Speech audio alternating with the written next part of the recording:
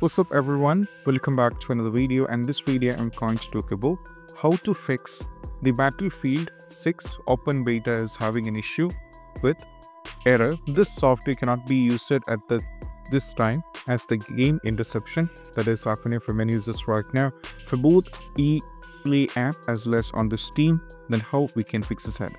So let me directly get into step. So as you can see, in my case, I'm having the game on the Steam. I don't have it on the EA app, but this procedure is same for both. So what you need to do is just go over here. So this issue is happening with the interception driver that installed either for the mouse or the keyboard. I don't know which one it is, maybe from the mouse or the keyboard. So in order to fix this, what we need to do is we just need to go over here first, go to the file explorer, go to this PC, go to local disk C.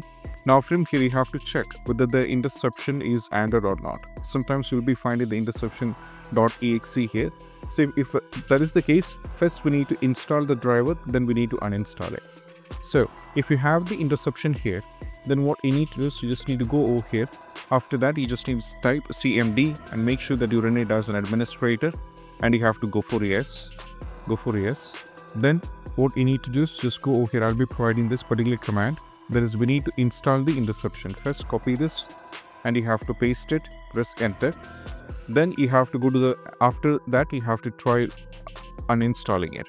Go for copy this command, which will be the video description. You have to paste it, then press enter. Now what happens is it will be uninstalled first, then it will be uninstalled. After uninstalling, you have to close this and go back to the game. If you're on the Steam, launch it from the Steam. Or if you're on the EA app, you can launch it from the EA app, and you'll not be having this trouble hereafter. So this is how we can fix this error. There is nothing more. This is as simple as it is. By trying this, most probably this should be completely fixed. And if you find this video helpful, don't forget to subscribe and click on the bell icon for more notification. See you soon next video. Peace out. Bye bye.